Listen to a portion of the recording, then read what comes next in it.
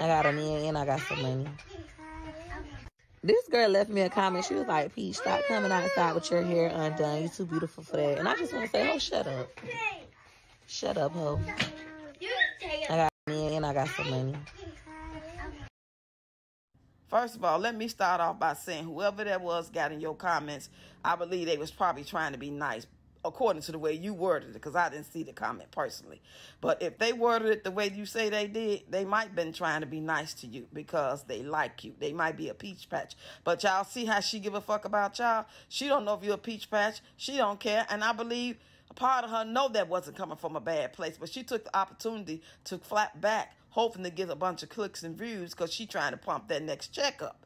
But, honey, that girl was lying to you. You are not beautiful. Not on the inside and damn sure not on the outside.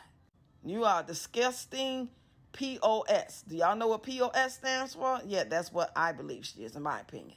Talking about you got a man and some money. What, you got some money today? If you sure ain't got no man, you might be married, but you ain't got no goddamn man. Talking about he 13 months sober. Shit, not only is he drinking, his ass look like he gets high off heroin or lean.